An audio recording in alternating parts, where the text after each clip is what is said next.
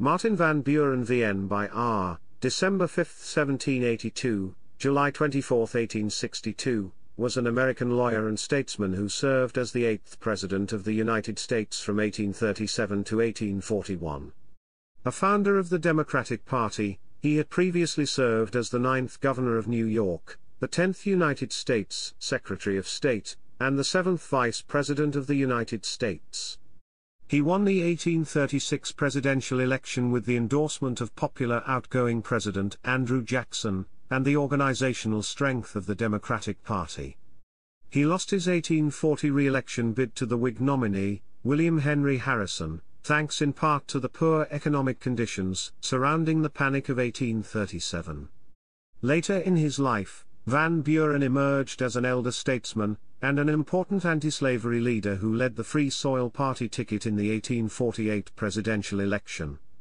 Van Buren was born in Kinderhook, New York, where most residents were of Dutch descent and spoke Dutch as their primary language. He was the first president to have been born after the American Revolution, in which his father served as a patriot, and is the only president to speak English as a second language. Trained as a lawyer, he quickly became involved in politics as a member of the Democratic-Republican Party, and won a seat in the New York State Senate, and then in the United States Senate in 1821. As the leader of the Bucktails faction, Van Buren emerged as the most influential politician from New York in the 1820s and established a political machine known as the Albany Regency. Following the 1824 presidential election, Van Buren led to re-establish a two-party system with partisan differences based on ideology rather than personalities or sectional differences. He supported Jackson's candidacy in the 1828 presidential election with this goal in mind. He ran successfully for governor of New York to support Jackson's campaign, but resigned shortly after Jackson was inaugurated so he could accept appointment as Jackson's Secretary of State. In his cabinet position, Van Buren became a key Jackson advisor, and built the organizational structure for the coalescing Democratic Party. He ultimately resigned to help resolve the Petticoat affair, and briefly served as the U.S. ambassador to the United Kingdom. At Jackson's behest, the 1832 Democratic National Convention nominated Van Buren for Vice President of the United States, and he took office after the Democratic ticket won the 1832 presidential election. With Jackson's strong support, Van Buren won the presidential nomination at the 1835 Democratic National Convention, and he defeated several Whig opponents in the 1836 presidential election. However, his presidency soon eroded with his response to the Panic of 1837, which centered on his independent treasury system, a plan under which the federal government of the United States would store its funds in vaults rather than in banks. More conservative Democrats and Whigs in Congress ultimately delayed his plan from being implemented until 1840. His presidency was further marred by the costly Second Seminole War, and his refusal to admit Texas to the Union as a slave state, done as an attempt to avoid heightened sectional tensions. In 1840, a surge of new voters, who nicknamed him Martin Van Ruin, helped turn him out of office. Van Buren was initially the leading candidate for the Democratic Party's nomination again in 1844, but his continued opposition to the annexation of Texas angered Southern Democrats, leading to the nomination of James K. Polk. Van Buren led a third-party ticket in 1848, and his candidacy most likely helped Whig nominee Zachary Taylor defeat Democrat Lewis Cass. Van Buren returned to the Democrats after 1848, but grew increasingly opposed to slavery, and became one of the party's outspoken abolitionists. He supported Abraham Lincoln's policies during the American Civil War. He died in Kinderhook in July 1862, at age 79. In historical rankings, historians and political scientists often rank Van Buren as an average or below average U.S. president, due to his handling of the Panic of 1837. However, Van Buren is largely remembered today as a leader in the formation of the two-party system in the United States. Chapter 1: Early Life and Education. Van Buren was born as Maarten Van Buren on December 5, 1782, in Kinderhook, New York, about 20 miles south of Albany on the Hudson River. His father, Abraham Van Buren, was a descendant of Cornelis Messen, a native of Boer-Malsen, Netherlands, who had emigrated to New Netherland in 1631 and purchased a plot of land on Manhattan Island. Abraham Van Buren had been a patriot during the American Revolution, and he later joined the Democratic Republican Party. He owned an inn and tavern in Kinderhook and served as Kinderhook's town clerk for several years.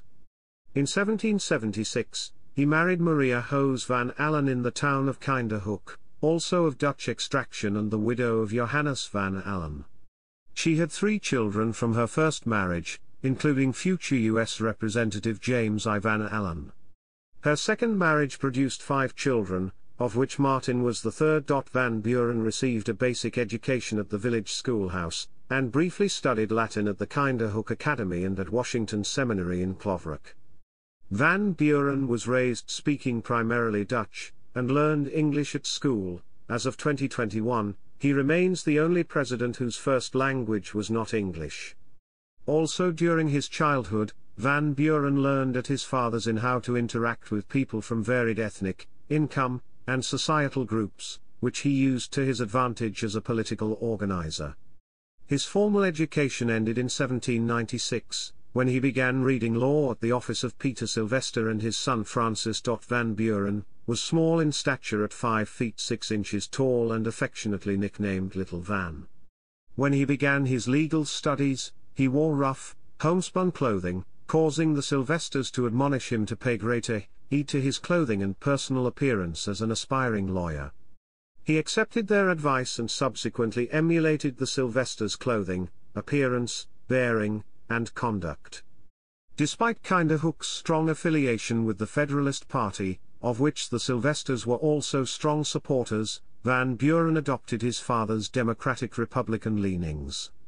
The Sylvesters and Democratic-Republican political figure John Peter Van Ness suggested that Van Buren's political leanings constrained him to complete his education with a Democratic-Republican attorney, so he spent a final year of apprenticeship in the New York City office of John Van Ness's brother William P. Van Ness, a political lieutenant of Aaron Burr. Van Ness introduced Van Buren to the intricacies of New York state politics, and Van Buren observed Burr's battles for control of the state Democratic-Republican Party against George Clinton and Robert A. Livingston. He returned to Kinderhook in 1803, after his admission to the New York bar. Van Buren married Hannah Hose in Catskill, New York, on February 21, 1807. She was his childhood sweetheart, and a daughter of his maternal first cousin, Johannes Dirksen Hose. Like Van Buren, she grew up in a Dutch home in Wallachia. She spoke primarily Dutch, and spoke English with a marked accent. The couple had 5 children, 4 of whom lived to adulthood: Abraham, John, Martin Jr., Winfield Scott, and Smith Thompson. Hannah contracted tuberculosis, and died in Kinderhook on February 5, 1819, at age 35. Van Buren never remarried. Chapter 2, Early Political Career. Upon returning to Kinderhook in 1803, Van Buren formed a law partnership with his half-brother, James Van Allen, and became financially secure enough to increase his focus on politics. Van Buren had been active in politics from age 18, if not before. In 1801, he attended a Democratic-Republican Party convention in Troy, New York, where he worked successfully to secure for John Peter Van Ness the party nomination in a special election for the 6th Congressional District seat. Upon returning to Kinderhook, Van Buren broke with the Burr faction, becoming an ally of both DeWitt Clinton and Daniel D. Tompkins. After the faction led by Clinton and Tompkins dominated the 1807 elections, Van Buren was appointed surrogate of Columbia County, New York. Seeking a better base for his political and legal career, Van Buren and his family moved to the town of Hudson, the seat of Columbia County, in 1808. Van Buren's legal practice continued to flourish, and he traveled all over the state to represent various clients. In 1812, Van Buren won his party's nomination for a seat in the New York State Senate. Though several Democratic Republicans, including John Peter Van Ness, joined with the Federalists to oppose his candidacy. Van Buren won election to the state Senate in mid-1812. Later in the year, the United States entered the War of 1812 against Great Britain, while Clinton launched an unsuccessful bid to defeat President James Madison in the 1812 presidential election. After the election, Van Buren became suspicious that Clinton was working with the Federalist Party, and he broke from his former political ally. During the War of 1812, Van Buren worked with Clinton, Governor Tompkins, and Ambrose Spencer to support the Madison administration's prosecution of the war. In addition, he was a special judge advocate appointed to serve as a prosecutor of William Hull during Hull's court-martial following the surrender of Detroit. Anticipating another military campaign, he collaborated with Winfield Scott on ways to reorganize the New York militia in the winter of 1814 to 1815, but the end of the war halted their work in early 1815. Van Buren was so favorably impressed by Scott that he named his fourth son after him. Van Buren's strong support for the war boosted his standing, and in 1815, he was elected to the position of New York Attorney General. Van Buren moved from Hudson to the state capital of Albany, where he established a legal partnership with Benjamin Butler, and shared a house with political ally Roger Skinner. In 1816, Van Buren won re-election to the state Senate, and he would continue to simultaneously serve as both state senator and as the state's attorney general.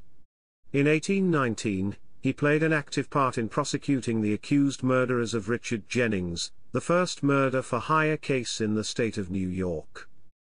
Chapter 3 Section 1, Albany Regency.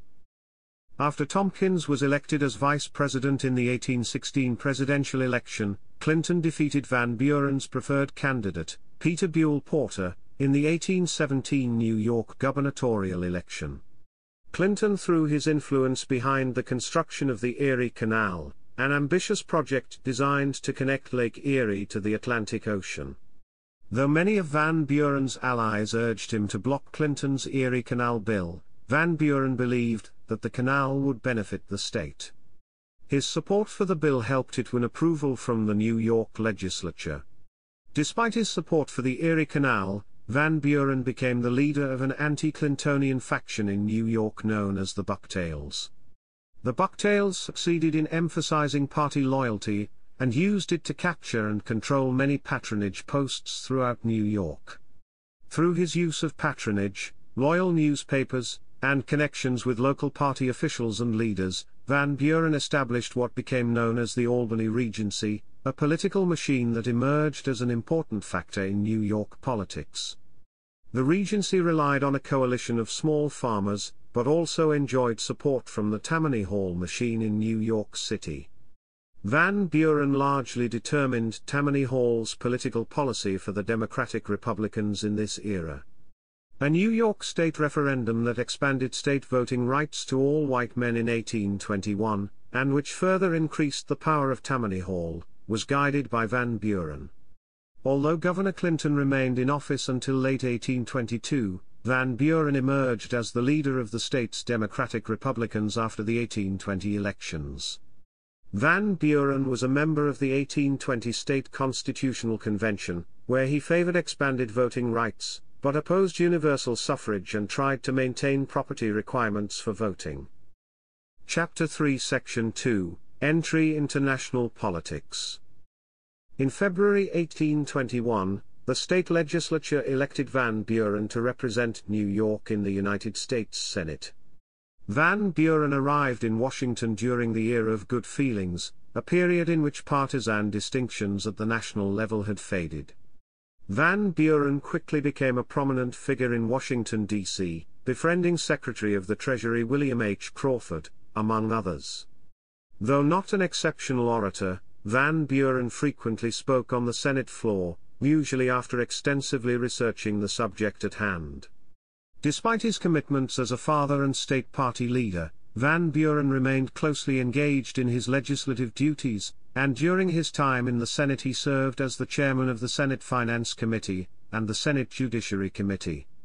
As he gained renown, Van Buren earned monikers like Little Magician and Sly Fox.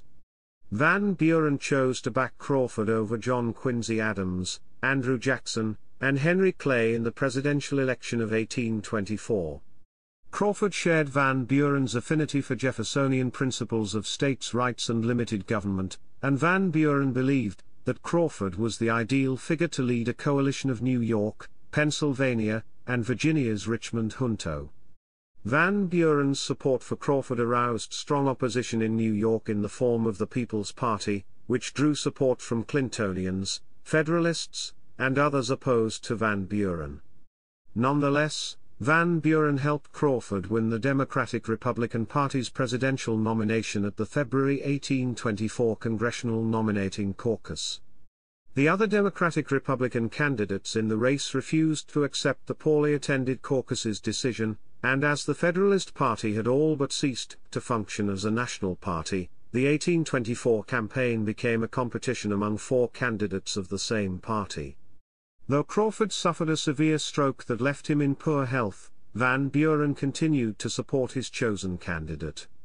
Van Buren met with Thomas Jefferson in May 1824 in an attempt to bolster Crawford's candidacy, and though he was unsuccessful in gaining a public endorsement for Crawford, he nonetheless cherished the chance to meet with his political hero. The 1824 elections dealt a severe blow to the Albany Regency, as Clinton returned to the governorship with the support of the People's Party. By the time the state legislature convened to choose the state's presidential electors, results from other states had made it clear that no individual would win a majority of the electoral vote, necessitating a contingent election in the United States House of Representatives. While Adams and Jackson finished in the top three and were eligible for selection in the contingent election, New York's electors would help determine whether Clay or Crawford would finish third. Though most of the state's electoral votes went to Adams, Crawford won one more electoral vote than Clay in the state, and Clay's defeat in Louisiana left Crawford in third place. With Crawford still in the running, Van Buren lobbied members of the House to support him. He hoped to engineer a Crawford victory on the second ballot of the contingent election, but Adams won on the first ballot with the help of Clay and Stephen Van Rensselaer, a congressman from New York. Despite his close ties with Van Buren, Van Rensselaer cast his vote for Adams, thus giving Adams a narrow majority of New York's delegation and a victory in the contingent election. After the House contest, Van Buren shrewdly kept out of the controversy which followed, and began looking forward to 1828. Jackson was angered to see the presidency go to Adams despite having won more popular votes than he had, and he eagerly looked forward to a rematch. Jackson's supporters accused Adams and Clay of having made a corrupt bargain in which Clay helped Adams win the contingent election in return for Clay's appointment as Secretary of State. Van Buren was always courteous in his treatment of opponents and showed no bitterness toward either Adams or Clay, and he voted to confirm Clay's nomination to the cabinet. At the same time, Van Buren opposed the Adams-Clay plans for internal improvements like roads and canals and declined to support U.S. participation in the Congress of Panama. Van Buren considered Adams's proposals to represent a return to the Hamiltonian economic model favored by Federalists, which he strongly opposed. Despite his opposition to Adams's public policies, Van Buren easily secured re-election in his divided home state in 1827. Chapter 3 Section 3, 1828 Elections. Van Buren's overarching goal at the national level was to restore a two-party system with party cleavages based on philosophical differences, and he viewed the old divide between Federalists and Democratic Republicans as beneficial to the nation. Van Buren believed that these national parties helped ensure that elections were decided on national, rather than sectional or local, issues. As he put it, party attachment in former times furnished a complete antidote for sectional prejudices. After the 1824 election, Van Buren was initially somewhat skeptical of Jackson, who had not taken strong positions on most policy issues.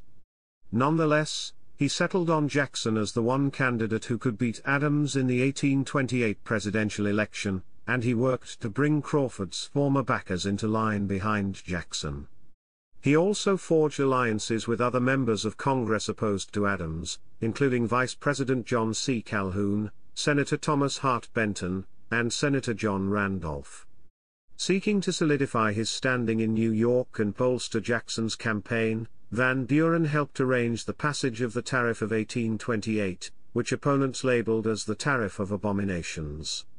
The tariffs satisfied many, who sought protection from foreign competition, but angered Southern cotton interests and New Englanders. Because Van Buren believed that the South would never support Adams, and New England would never support Jackson, he was willing to alienate both regions through passage of the tariff. Meanwhile, Clinton's death from a heart attack in 1828 dramatically shook up the politics of Van Buren's home state, while the anti-Masonic Party emerged as an increasingly important factor. After some initial reluctance, Van Buren chose to run for governor of New York in the 1828 election. Hoping that a Jackson victory would lead to his elevation to Secretary of State or Secretary of the Treasury, Van Buren chose Enos T. Throop as his running mate and preferred successor. Van Buren's candidacy was aided by the split between supporters of Adams, who had adopted the label of National Republicans, and the anti-Masonic Party. Reflecting his public association with Jackson, Van Buren accepted the gubernatorial nomination on a ticket that called itself Jacksonian Democrat. He campaigned on local as well as national issues, emphasizing his opposition to the policies of the Adams administration. Van Buren ran ahead of Jackson, winning the state by 30,000 votes compared to a margin of 5,000 for Jackson. Nationally, Jackson defeated Adams by a wide margin, winning nearly every state outside of New England. After the election, Van Buren resigned from the Senate to start his term as governor, which began on January 1, 1829. While his term as governor was short, he did manage to pass the Bank Safety Fund law, an early form of deposit insurance, through the legislature. He also appointed several key supporters, including William L. Marcy and Silas Wright, to important state positions. Chapter 3, Jackson Administration. Chapter 4 Section 1, Secretary of State. In February 1829, Jackson wrote to Van Buren to ask him to become Secretary of State. Van Buren quickly agreed, and he resigned as governor the following month. His tenure of 43 days is the shortest of any governor of New York. No serious diplomatic crises arose during Van Buren's tenure as Secretary of State, but he achieved several notable successes, such as settling long-standing claims against France and winning reparations for property that had been seized during the Napoleonic Wars. He reached an agreement with the British to open trade with the British West Indies colonies and concluded a treaty with the Ottoman Empire that gained American merchants access to the Black Sea. Items on which he did not achieve success included settling the Maine New Brunswick boundary dispute with Great Britain, gaining settlement of the U.S. claim to the Oregon Country, concluding a commercial treaty with Russia, and persuading Mexico to sell Texas. In addition to his foreign policy duties, Van Buren quickly emerged as an important advisor to Jackson on major domestic issues like the tariff, and internal improvements.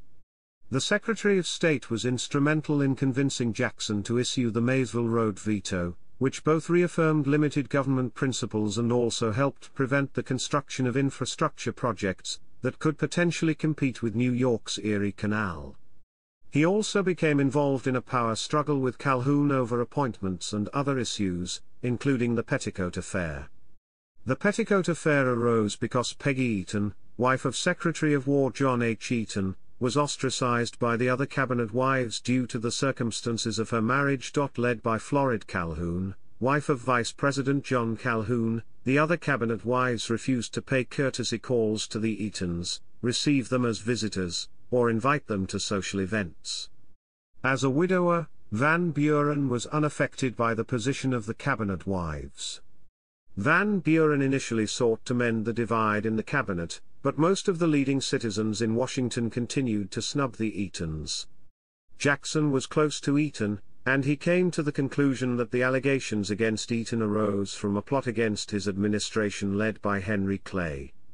The Petticoat Affair, combined with a contentious debate over the tariff and Calhoun's decade-old criticisms of Jackson's actions in the First Seminole War, contributed to a split between Jackson and Calhoun. As the debate over the tariff and the proposed ability of South Carolina to nullify federal law consumed Washington, Van Buren increasingly emerged as Jackson's likely successor. The Petticoat affair was finally resolved when Van Buren offered to resign.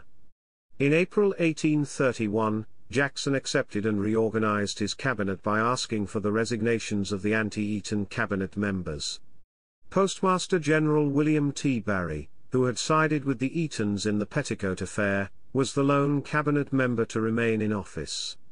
The cabinet reorganization removed Calhoun's allies from the Jackson administration, and Van Buren had a major role in shaping the new cabinet.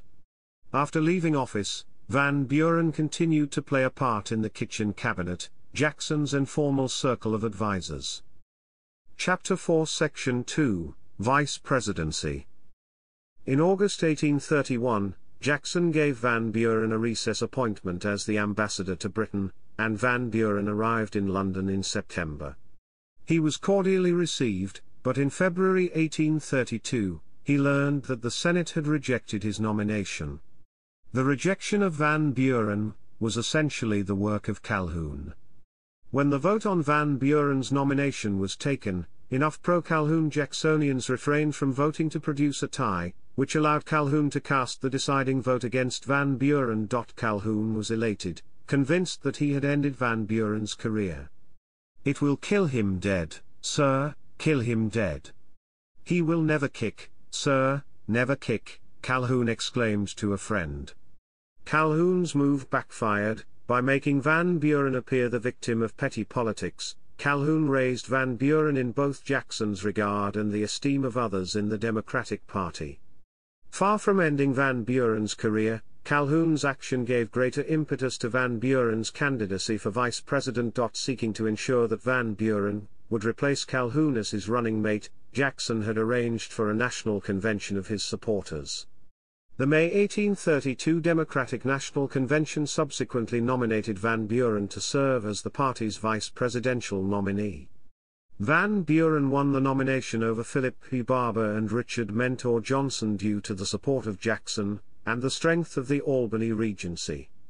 Upon Van Buren's return from Europe in July 1832, he became involved in the Bank War, a struggle over the renewal of the charter of the Second Bank of the United States. Van Buren had long been distrustful of banks, and he viewed the bank as an extension of the Hamiltonian economic program, so he supported Jackson's veto of the bank's re-charter. Henry Clay, the presidential nominee of the National Republicans, made the struggle over the bank the key issue of the presidential election of 1832. The Jackson-Van Buren ticket won the 1832 election by a landslide, and Van Buren took office as vice president in March 1833. During the nullification crisis, Van Buren counseled Jackson to pursue a policy of conciliation with South Carolina leaders. He played little direct role in the passage of the tariff of 1833, but he quietly hoped that the tariff would help bring an end to the nullification crisis, which it did. As vice president, Van Buren continued to be one of Jackson's primary advisers and confidants, and accompanied Jackson on his tour of the northeastern United States in 1833. Jackson's struggle with the Second Bank of the United States continued, as the president sought to remove federal funds from the bank. Though initially apprehensive of the removal due to congressional support for the bank, Van Buren eventually came to support Jackson's policy. He also helped undermine a fledgling alliance between Jackson and Daniel Webster, a senator from Massachusetts who could have potentially threatened Van Buren's project to create two parties separated by policy differences rather than personalities.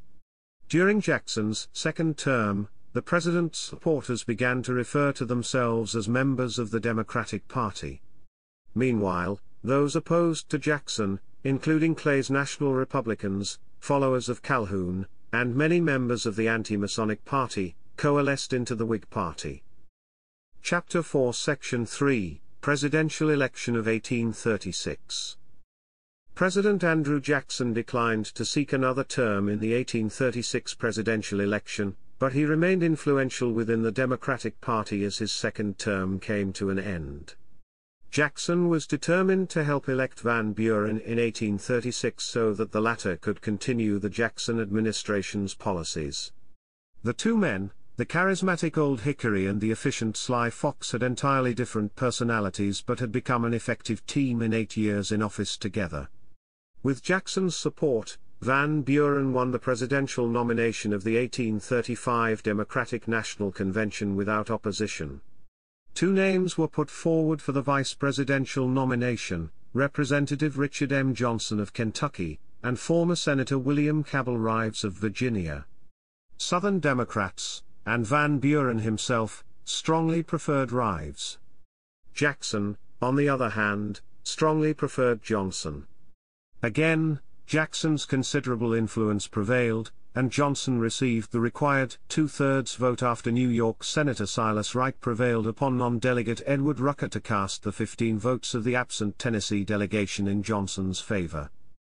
Van Buren's competitors in the election of 1836 were 3 members of the Whig Party, which remained a loose coalition bound by mutual opposition to Jackson's anti-bank policies. Lacking the party unity or organizational strength to field a single ticket or define a single platform, the Whigs ran several regional candidates in hopes of sending the election to the House of Representatives. The 3 candidates were Hugh Lawson White of Tennessee, Daniel Webster of Massachusetts, and William Henry Harrison of Indiana. Besides endorsing internal improvements and a national bank, the Whigs tried to tie Democrats to abolitionism and sectional tension, and attacked Jackson for acts of aggression and usurpation of power. Southern voters represented the biggest potential impediment in Van Buren's quest for the presidency, as many were suspicious of a Northern president. Van Buren moved to obtain the support of Southerners by assuring them that he opposed abolitionism, and supported the maintaining of slavery in states where it had already existed. To demonstrate consistency regarding his opinions on slavery, Van Buren cast the tie-breaking Senate vote for a bill to subject abolitionist mail to state laws, thus ensuring that its circulation would be prohibited in the South. Van Buren considered slavery to be immoral but sanctioned by the Constitution. Van Buren won the election with 764,198 popular votes, 50.9% of the total, and 170 electoral votes. Harrison led the Whigs with 73 electoral votes, White receiving 26, and Webster 14. Willie Person Mangum received South Carolina's 11 electoral votes, which were awarded by the state legislature. Van Buren's victory resulted from a combination of his attractive political and personal qualities, Jackson's popularity and endorsement, the organizational power of the Democratic Party, and the inability of the Whig Party to muster an effective candidate and campaign. Virginia's presidential electors voted for Van Buren for president, but voted for William Smith for vice president, leaving Johnson 1 electoral vote short of election. In accordance with the 12th Amendment, the Senate elected Johnson vice president in a contingent vote. The election of 1836 marked an important turning point in American political history because it saw the establishment of the second-party system. In the early 1830s, the political party structure was still changing rapidly, and factional and personal leaders continued to play a major role in politics. By the end of the campaign of 1836, the new party system was almost complete, as nearly every faction had been absorbed by either the Democrats or the Whigs. Chapter 4, Presidency. Chapter 5, Section 1, Cabinet. Van Buren retained much of Jackson's cabinet and lower-level appointees, as he hoped that the retention of Jackson's appointees would stop Whig momentum in the South and restore confidence in the Democrats as a party of sectional unity. The cabinet holdovers represented the different regions of the country. Secretary of the Treasury Levi Woodbury came from New England, Attorney General Benjamin F. Butler and Secretary of the Navy Marclone Deacon hailed from mid-Atlantic states. Secretary of State John Forsyth represented the South, and Postmaster General Amos Kendall of Kentucky represented the West. For the lone open position of Secretary of War, Van Buren first approached William Cabell Rives, who had sought the vice presidency in 1836. After Rives declined to join the cabinet, Van Buren appointed Joel Roberts Poinsett, a South Carolinian who had opposed secession during the nullification crisis.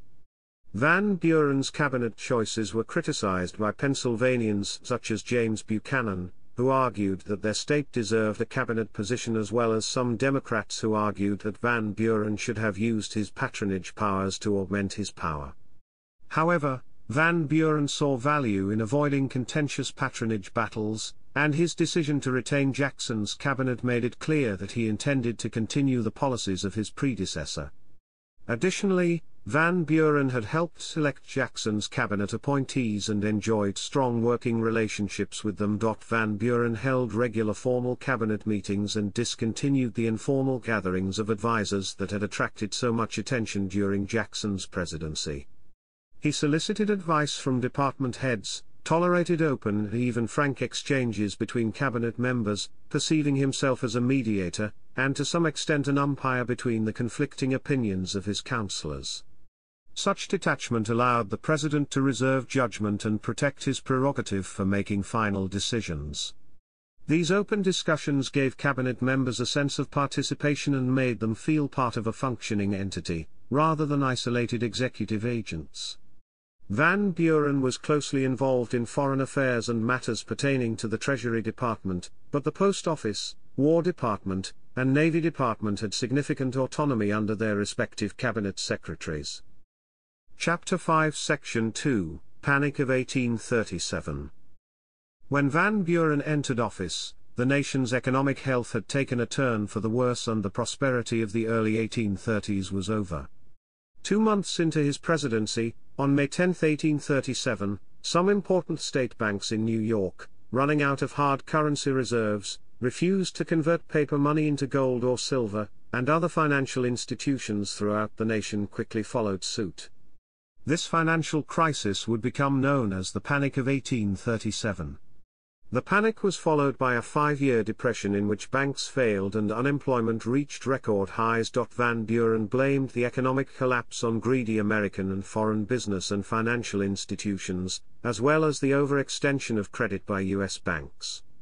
Whig leaders in Congress blamed the Democrats, along with Andrew Jackson's economic policies, specifically his 1836 Specie Circular. Cries of "rescind the circular" went up, and former President Jackson sent word to Van Buren asking him not to rescind the order, believing that it had to be given enough time to work. Others, like Nicholas Biddle, believed that Jackson's dismantling of the Bank of the United States was directly responsible for the irresponsible creation of paper money by the state banks which had precipitated this panic. The Panic of 1837 loomed large over the 1838 election cycle, as the carryover effects of the economic downturn led to Whig gains in both the U.S. House and Senate. The state elections in 1837 and 1838 were also disastrous for the Democrats, and the partial economic recovery in 1838 was offset by a second commercial crisis later that year. To address the crisis, the Whigs proposed rechartering the National Bank. The president countered by proposing the establishment of an independent U.S. Treasury, which he contended would take the politics out of the nation's money supply. Under the plan, the government would hold its money in gold or silver, and would be restricted from printing paper money at will. Both measures were designed to prevent inflation. The plan would permanently separate the government from private banks by storing government funds in government vaults rather than in private banks. Van Buren announced his proposal in September 1837, but an alliance of conservative Democrats and Whigs prevented it from becoming law until 1840. As the debate continued, conservative Democrats like Rives defected to the Whig Party, which itself grew more unified in its opposition to Van Buren. The Whigs would abolish the independent treasury system in 1841, but it was revived in 1846, and remained in place until the passage of the Federal Reserve Act in 1913. More important for Van Buren's immediate future, the Depression would be a major issue in his upcoming re-election campaign. Chapter 5 Section 3, Indian Removal. Federal policy under Jackson had sought to move Indian tribes to lands west of the Mississippi River through the Indian Removal Act of 1830, and the federal government negotiated 19 treaties with Indian tribes during Van Buren's presidency. The 1835 Treaty of New Echota, signed by government officials and representatives of the Cherokee tribe, had established terms under which the Cherokees ceded their territory in the southeast and agreed to move west to Oklahoma. In 1838, Van Buren directed General Winfield Scott to forcibly move all those who had not yet complied with the treaty. The Cherokees were herded violently into internment camps where they were kept for the summer of 1838. The actual transportation west was delayed by intense heat and drought, but they were forcibly marched west in the fall. Under the treaty, the government was supposed to provide wagons, rations, and even medical doctors, but it did not. Some 20,000 people were relocated against their will during the Cherokee removal, part of the Trail of Tears. Notably, Ralph Waldo Emerson, who would go on to become America's foremost man of letters, wrote Van Buren a letter protesting his treatment of the Cherokee. The administration also contended with the Seminole Indians, who engaged the army in a prolonged conflict known as the Second Seminole War. Before he left office, Jackson put General Thomas Jessup in command of all military troops in Florida to force Seminole emigration to the west. Forts were established throughout the Indian Territory, and mobile columns of soldiers scoured the countryside, and many Seminoles offered to surrender, including Chief Micanopy. The Seminoles slowly gathered for emigration near Tampa, but in June they fled the detention camps, driven off by disease and the presence of slave catchers hoping to capture black Seminoles. In December 1837, Jessup began a massive offensive, culminating in the Battle of Lake Okeechobee, and the war entered a new phase of attrition. During this time, the government realized that it would be almost impossible to drive the remaining Seminoles from Florida, so Van Buren sent General Alexander Macomb to negotiate peace with them. It was the only time that an Indian tribe had forced the government to sue for peace. An agreement was reached allowing the Seminoles to remain in southwest Florida, but the peace was shattered in July 1839, and was not restored until 1842, after Van Buren had left office. Chapter 5 Section 4, Texas. Just before leaving office in March 1837, Andrew Jackson extended diplomatic recognition to the Republic of Texas, which had won independence from Mexico in the Texas Revolution. By suggesting the prospect of quick annexation, Jackson raised the danger of war with Mexico and heightened sectional tensions at home. New England abolitionists charged that there was a slaveholding conspiracy to acquire Texas, and Daniel Webster eloquently denounced annexation. Many Southern leaders, meanwhile, strongly desired the expansion of slave-holding territory in the United States. Boldly reversing Jackson's policies, Van Buren sought peace abroad and harmony at home. He proposed a diplomatic solution to a long-standing financial dispute between American citizens and the Mexican government, rejecting Jackson's threat to settle it by force. Likewise, when the Texas minister at Washington, D.C., proposed annexation to the administration in August 1837, he was told that the proposition could not be entertained. Constitutional scruples and fear of war with Mexico were the reasons given for the rejection, but concern that it would precipitate a clash over the extension of slavery undoubtedly influenced Van Buren, and continued to be the chief obstacle to annexation. Northern and Southern Democrats followed an unspoken rule: Northerners helped quash anti-slavery proposals and Southerners refrained from agitating for the annexation of Texas. Texas withdrew the annexation offer in 1838. Chapter 5 Section 5, Britain. British subjects in Lower Canada and Upper Canada rose in rebellion in 1837 and 1838, protesting their lack of responsible government. While the initial insurrection in Upper Canada ended quickly, many of the rebels fled across the Niagara River into New York, and Canadian leader William Lyon Mackenzie began recruiting volunteers in Buffalo. Mackenzie declared the establishment of the Republic of Canada and put into motion a plan whereby volunteers would invade Upper Canada from Navy Island on the Canadian side of the Niagara River. Several hundred volunteers traveled to Navy Island in the weeks that followed. They procured the steamboat Caroline to deliver supplies to Navy Island from Fort Schlosser. Seeking to deter an imminent invasion, British forces crossed to the American bank of the river in late December 1837, and they burned and sank the Caroline. In the melee, one American was killed and others were wounded. Considerable sentiment arose within the United States to declare war, and a British ship was burned in revenge. Van Buren, looking to avoid a war with Great Britain, sent General Winfield Scott to the Canada-United States border with large discretionary powers for its protection and its peace. Scott impressed upon American citizens the need for a peaceful resolution to the crisis, and made it clear that the U.S. government would not support adventuresome Americans attacking the British. Also, in early January 1838, the President proclaimed U.S. neutrality in the Canadian independence issue, a declaration which Congress endorsed by passing a neutrality law designed to discourage the participation of American citizens in foreign conflicts. During the Canadian rebellions, Charles Duncombe and Robert Nelson helped foment a largely American militia, the Hunters Lodge/Frères Chasseurs. This militia carried out several attacks in Upper Canada between December 1837 and December 1838, collectively known as the Patriot War. The administration followed through on its enforcement of the Neutrality Act, encouraged the prosecution of filibusters, and actively deterred U.S. citizens from subversive activities abroad. In the long term, Van Buren's opposition to the Patriot War contributed to the construction of healthy Anglo-American and Canada-United States relations in the 20th century. It also led, more immediately, to a backlash among citizens regarding the seeming overreach of federal authority, which hurt congressional Democrats in the 1838 midterm elections.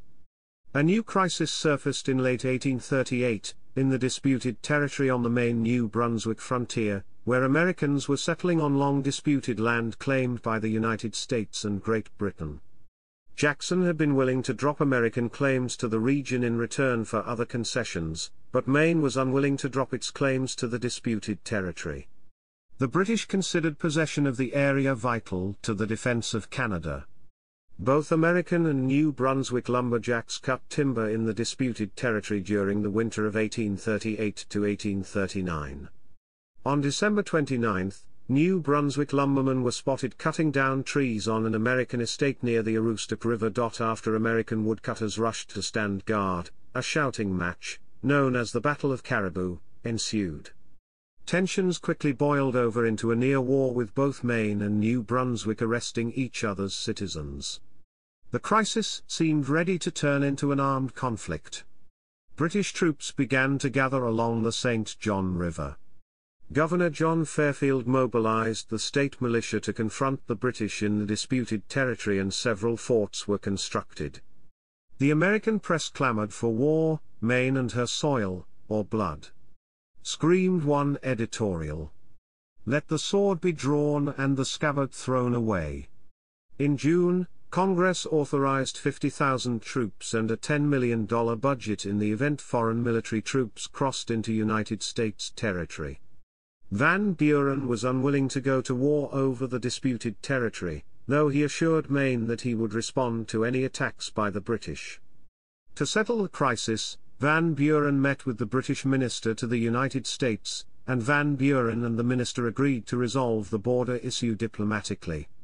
Van Buren also sent General Scott to the northern border area, both to show military resolve, and more importantly, to lower the tensions. Scott successfully convinced all sides to submit the border issue to arbitration. The border dispute was put to rest a few years later, with the signing of the 1842 Webster-Ashburton Treaty. Chapter 5 Section 6 Amistad Case. The Amistad Case was a freedom suit that involved international issues and parties, as well as United States law, resulting from the rebellion of Africans on board the Spanish schooner La Amistad in 1839. Van Buren viewed abolitionism as the greatest threat to the nation's unity, and he resisted the slightest interference with slavery in the states where it existed. His administration supported the Spanish government's demand that the ship and its cargo be turned over to them. A federal district court judge ruled that the Africans were legally free and should be transported home, but Van Buren's administration appealed the case to the Supreme Court. In February 1840, former President John Quincy Adams argued passionately for the Africans' right to freedom, and Attorney General Henry D. Gilpin presented the government's case. In March 1841, the Supreme Court issued its final verdict: the Amistad Africans were free people and should be allowed to return home. The unique nature of the case heightened public interest in the saga, including the participation of former President Adams, Africans testifying in federal court, and their representation by prominent lawyers. The Amistad case drew attention to the personal tragedies of slavery and attracted new support for the growing abolition movement in the North. It also transformed the courts into the principal forum for a national debate on the legal foundations of slavery. Chapter 5, Section 7, Judicial Appointments. Van Buren appointed 2 associate justices to the Supreme Court, John McKinley, confirmed September 25, 1837, and Peter Vivian Daniel, confirmed March 2, 1841. He also appointed 8 other federal judges, all to United States District Courts. Chapter 5, Section 8, White House Hostess. For the first half of his presidency, Van Buren, who had been a widower for many years, did not have a specific person to act as White House hostess at administration social events, but tried to assume such duties himself. When his eldest son Abraham Van Buren married Angelica Singleton in 1838, he quickly acted to install his daughter-in-law as his hostess.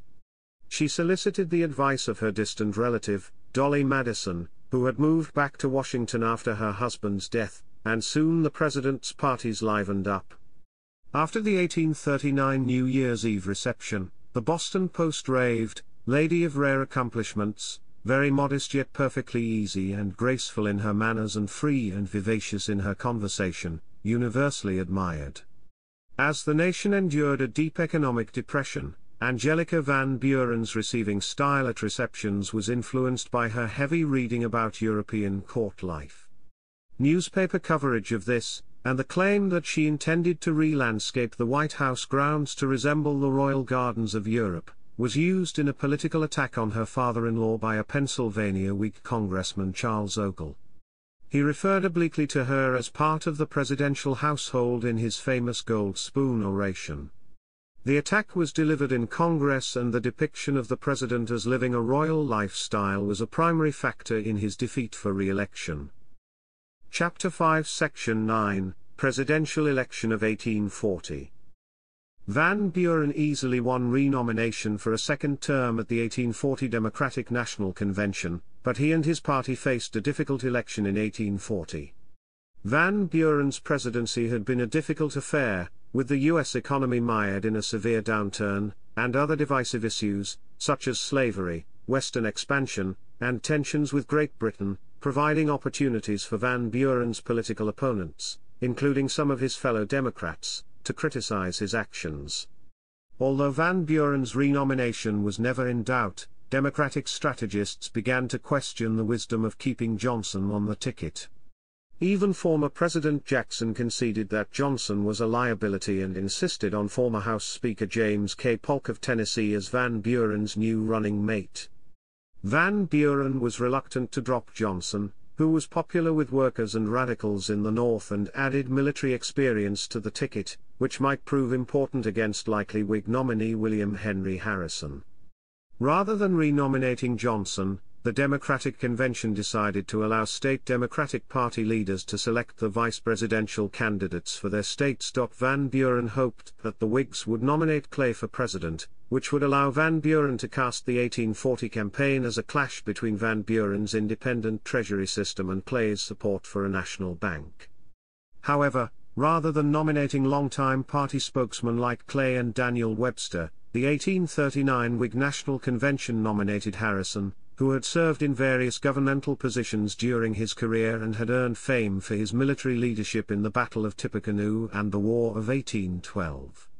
Whig leaders like William Seward and Thaddeus Stevens believed that Harrison's war record would effectively counter the popular appeals of the Democratic Party. For vice president, the Whigs nominated former Senator John Tyler of Virginia. Clay was deeply disappointed by his defeat at the convention, but he nonetheless threw his support behind Harrison. Whigs presented Harrison as the antithesis of the president, whom they derided as ineffective, corrupt, and effete. Whigs also depicted Van Buren as an aristocrat living in high style in the White House, while they used images of Harrison in a log cabin sipping cider to convince voters that he was a man of the people. They threw such jabs as Van is a used-up man and Maarten Van Buren and ridiculed him in newspapers and cartoons. Issues of policy were not absent from the campaign. The Whigs derided the alleged executive overreaches of Jackson and Van Buren, while also calling for a national bank and higher tariffs. Democrats attempted to campaign on the independent treasury system, but the onset of deflation undercut these arguments. The enthusiasm for Tippecanoe and Tyler too, coupled with the country's severe economic crisis, made it impossible for Van Buren to win a second term. Harrison won by a popular vote of 1,275,612 to 1,130,033, and an electoral vote margin of 234 to 60. An astonishing 80% of eligible voters went to the polls on election day. Van Buren actually won more votes than he had in 1836, but the Whig success in attracting new voters more than cancelled out Democratic gains. Additionally, Whigs won majorities for the first time in both the House of Representatives and the Senate. Chapter 5, Later Life. Chapter 6, Section 1, Election of 1844. On the expiration of his term, Van Buren returned to his estate of Lindenwald in Kinderhook. He continued to closely watch political developments, including the battle between Clay and President Tyler, who took office after Harrison's death in April 1841. Though undecided on another presidential run, Van Buren made several moves calculated to maintain his support, including a trip to the South and West, during which he met with Jackson, former Speaker of the House James K. Polk, and others. President Tyler, James Buchanan, Levi Woodbury, and others loomed as potential challengers for the 1844 Democratic nomination, but it was Calhoun who posed the most formidable obstacle. Van Buren remained silent on major public issues like the debate over the tariff of 1842, hoping to arrange for the appearance of a draft movement for his presidential candidacy. President John Tyler made the annexation of Texas his chief foreign policy goal, and many Democrats, particularly in the South, were anxious to quickly complete the annexation of Texas. After an explosion on the USS Princeton killed Secretary of State Abel P. Upshur in February 1844, Tyler brought Calhoun into his cabinet to direct foreign affairs. Like Tyler, Calhoun pursued the annexation of Texas to upend the presidential race and to extend slavery into new territories. Shortly after taking office, Secretary of State Calhoun negotiated an annexation treaty between the United States and Texas. Van Buren had hoped he would not have to take a public stand on annexation, but as the Texas question came to dominate U.S. politics, he decided to make his views on the issue public. Though he believed that his public acceptance of annexation would likely help him win the 1844 Democratic nomination, Van Buren thought that annexation would inevitably lead to an unjust war with Mexico. In a public letter published shortly after Henry Clay also announced his opposition to the annexation treaty, Van Buren articulated his views on the Texas question. Van Buren's opposition to immediate annexation cost him the support of many pro-slavery Democrats. In the weeks before the 1844 Democratic National Convention, Van Buren's supporters anticipated that he would win a majority of the delegates on the first presidential ballot, but would not be able to win the support of the required two-thirds of delegates. Van Buren's supporters attempted to prevent the adoption of the two-thirds rule, but several Northern delegates joined with Southern delegates in implementing the two-thirds rule for the 1844 convention. Van Buren won 146 of the 266 votes on the first presidential ballot, with only 12 of his votes coming from Southern states. Senator Lewis Cass won much of the remaining vote, and he gradually picked up support on subsequent ballots until the convention adjourned for the day. When the convention reconvened and held another ballot, James K. Polk, who shared many of Van Buren's views but favored immediate annexation, won 44 votes. On the ninth and final ballot of the convention, Van Buren's supporters withdrew the former president's name from consideration, and Polk won the Democratic presidential nomination. Although angered that his opponents had denied him in the nomination, Van Buren endorsed Polk in the interest of party unity. He also convinced Silas Wright to run for governor of New York so that the popular right could help boost Polk in the state. Wright narrowly defeated Whig nominee Millard Fillmore in the 1844 gubernatorial election, and Wright's victory in the state helped Polk narrowly defeat Henry Clay in the 1844 presidential election. After taking office, Polk used George Bancroft as an intermediary to offer Van Buren the ambassadorship to London. Van Buren declined, partly because he was upset with Polk over the treatment the Van Buren delegates had received at the 1844 convention, and partly because he was content in his retirement. Polk also consulted Van Buren in the formation of his cabinet, but offended Van Buren by offering to appoint a New Yorker only to the lesser post of Secretary of War, rather than as Secretary of State or Secretary of the Treasury. Other patronage decisions also angered Van Buren and Wright, and they became permanently alienated from the Polk administration. Chapter 6, Section 2, Election of 1848. Though he had previously helped maintain a balance between the barn-burners and hunkers, the two factions of the New York Democratic Party, Van Buren moved closer to the barn-burners after the 1844 Democratic National Convention. The split in the state party worsened during the Polk's presidency, as his administration lavished patronage on the hunkers. In his retirement, Van Buren also grew increasingly opposed to slavery. As the Mexican-American War brought the debate over slavery in the territories to the forefront of American politics, Van Buren published an anti-slavery manifesto. In it, he refuted the notion that Congress did not have the power to regulate slavery in the territories, and argued the Founding Fathers had favored the eventual abolition of slavery. The document, which became known as the Barn-Burner Manifesto, was edited at Van Buren's request by John Van Buren and Samuel Tilden, both of whom were leaders of the Barn-Burner faction. After the publication of the Barn-Burner Manifesto, many barn-burners urged the former president to seek his old office in the 1848 presidential election. The 1848 Democratic National Convention seated competing barn-burner and hunker delegations from New York, but the barn-burners walked out of the convention when Lewis Cass, who opposed congressional regulation of slavery in the territories, was nominated on the fourth ballot. In response to the nomination of Cass, the barn-burners began to organize as a third party. At a convention held in June 1848, in Utica, New York, the barn-burners nominated Van Buren for president. Though reluctant to bolt from the Democratic Party, Van Buren accepted the nomination to show the power of the anti-slavery movement, help defeat Cass, and weaken the hunkers. At a convention held in Buffalo, New York in August 1848, a group of anti-slavery Democrats, Whigs, and members of the Abolitionist Liberty Party met in the first national convention of what became known as the Free Soil Party. The convention unanimously nominated Van Buren, and chose Charles Francis Adams as Van Buren's running mate.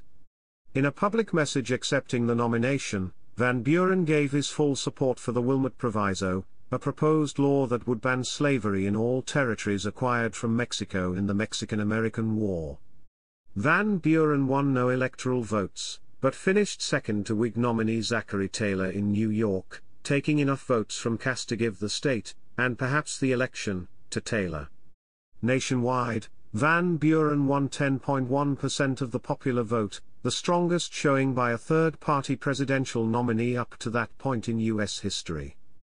Chapter 6, Section 3, Retirement. Van Buren never sought public office again after the 1848 election, but he continued to closely follow national politics. He was deeply troubled by the stirrings of secessionism in the South and welcomed the Compromise of 1850 as a necessary conciliatory measure despite his opposition to the Fugitive Slave Act of 1850. Van Buren also worked on a history of American political parties and embarked on a tour of Europe, becoming the first former American head of state to visit Britain. Though still concerned about slavery, Van Buren and his followers returned to the Democratic fold, partly out of the fear that a continuing Democratic split would help the Whig Party. He also attempted to reconcile the barn-burners and the hunkers, with mixed results. Van Buren supported Franklin Pierce for president in 1852, James Buchanan in 1856, and Stephen A. Douglas in 1860.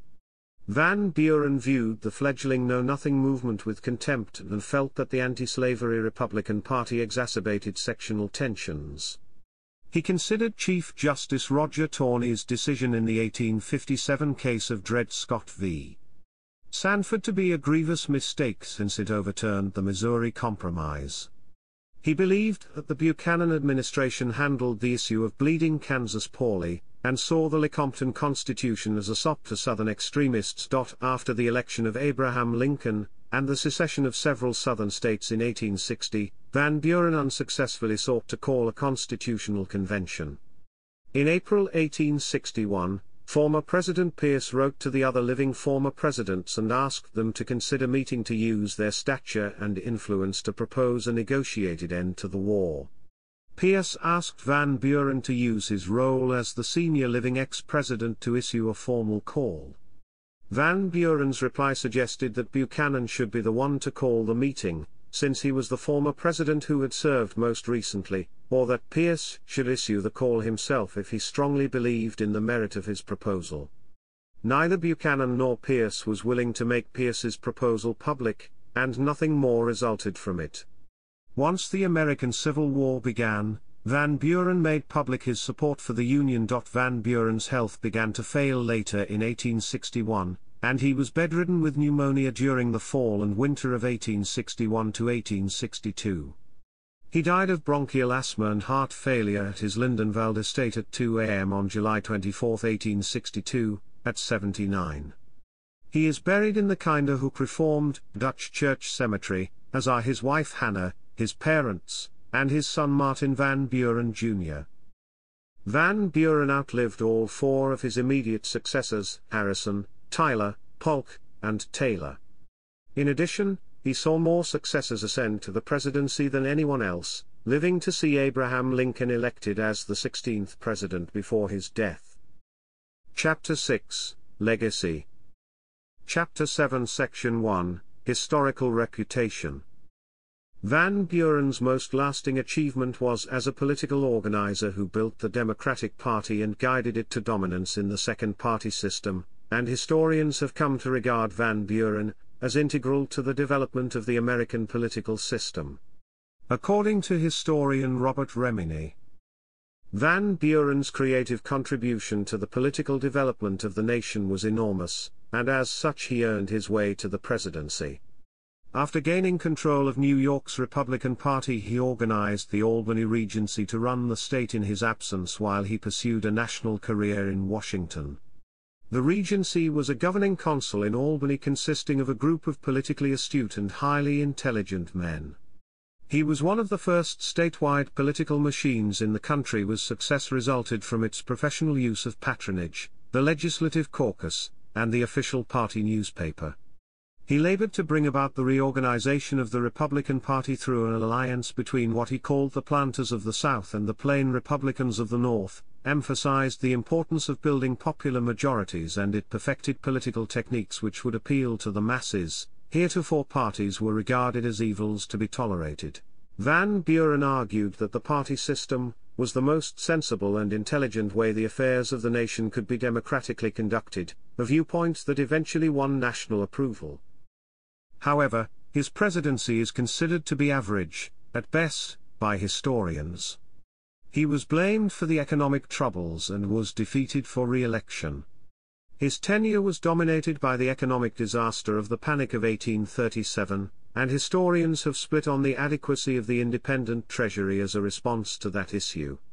Several writers have portrayed Van Buren as among the nation's most obscure presidents. As noted in a 2014 Time magazine article on the top 10 forgettable presidents. Making himself nearly disappear completely from the history books was probably not the trick the little magician Maarten Van Buren had in mind, but his was the first truly forgettable American presidency. Chapter 7 Section 2, Memorials and Popular Culture. Van Buren's home in Kinderhook, New York, which he called Lindenwald, is now the Maarten Van Buren National Historic Site. Counties are named for Van Buren in Michigan, Iowa, Arkansas, and Tennessee. Mount Van Buren, USS Van Buren, 3 state parks and numerous towns were named after him. During the 1988 presidential campaign, George H.W. Bush, a Yale University graduate and member of the Skull and Bones Secret Society, was attempting to become the first incumbent vice president to win election to the presidency since Van Buren. In the comic strip, Doonesbury, artist Gary Trudeau depicted members of Skull and Bones as attempting to rob Van Buren's grave, apparently intending to use the relics in a ritual that would aid Bush in the election. Van Buren is portrayed by Nigel Hawthorne in the 1997 film Amistad. The film depicts the legal battle surrounding the status of slaves who in 1839 rebelled against their transporters on La Amistad slave ship. On the television show Seinfeld, the episode The Van Buren Boys is about a fictional street gang that admires Van Buren and bases its rituals and symbols on him, including the hand sign of 8 fingers pointing up. Also, in an episode of The Monkees, Dance, Monkey, Dance, a dance instruction studio offers free lessons to anyone who can answer the question, who was the 8th President of the United States? Maarten Van Buren, portrayed by Stephen Coit, appears at the studio to claim the prize. The U.S. Mint has made commemorative silver medals for Van Buren. The release for sale is anticipated to be February 1, 2021. Chapter 7, Sources. Chapter 8 Section 1, Books by Van Buren.